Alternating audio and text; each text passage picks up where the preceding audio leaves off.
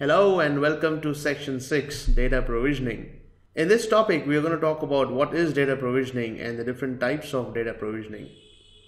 Throughout this section, we will implement the different types of data provisioning for the COPA scenario. Let's start with what is data provisioning. Data provisioning is the act of getting data or being able to access data from a source system to a target system without the interference of the data warehouse. That is the technical terminology for data provisioning. In common language, you would say that to be able to bring data from the source system to the target system without the interference of the enterprise data warehouse. Now, broadly, they are categorized into real-time provisioning, near real-time data provisioning, data federation, and local data import. So first, let's take a look at real-time data provisioning. In the HANA solution, we have two tools which allows you to get data in real time.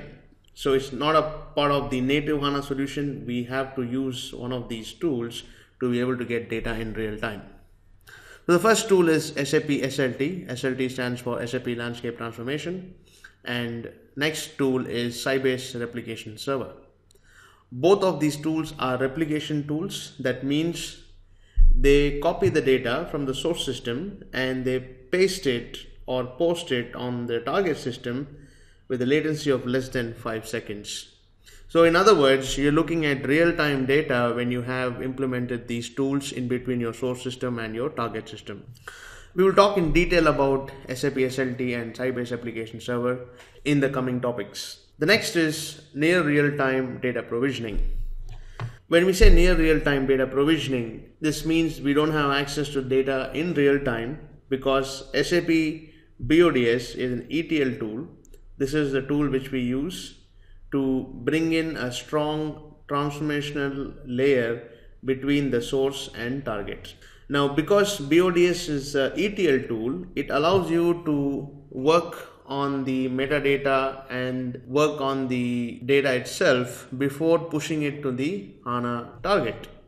So you have a staging area per se which you can work on before pushing the data into the HANA target. BODS has many other benefits. One of them is being able to bring in a transformation layer. Second is it talks to many more databases than compared to your replication tools. And it talks to format data, for example, XML and JSON and things like that. And it also helps you to talk to unstructured data. For example, if you have a Hadoop data source, you can talk to Hadoop using SAP HANA BODS, SAP BODS.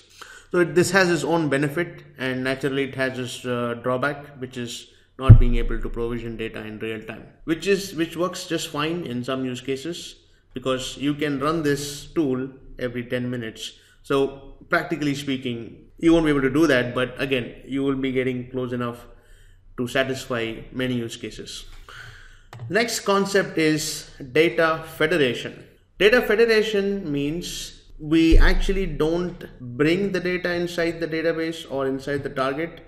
We keep the data where it is, but we only import the metadata from the source system into the target system, and we create virtual data tables for those tables. And then you can go on to build models on top of this, and you can also provision this to the application layer or the reporting layer. This is achieved by installing drivers on the HANA box and being able to communicate to all these source systems, for example, Oracle, Microsoft SQL Server, Hadoop, Sybase IQ, and other HANA systems as well. Out of the box, the HANA provides certain drivers to talk to most of these sources.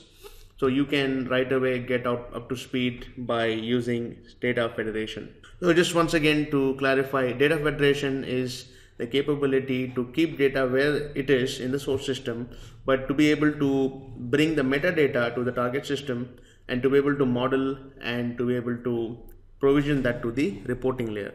So for example, if somebody runs a query, so query comes inside because as far as the query is concerned, the data is sitting inside HANA.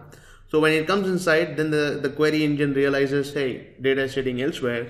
and then that part of the query goes to the actual source system, and then they pick up the data from there, bring it back, and the collation and all the other activities is done in the HANA. So there are many ways to do how you exactly want to split the queries and things like that.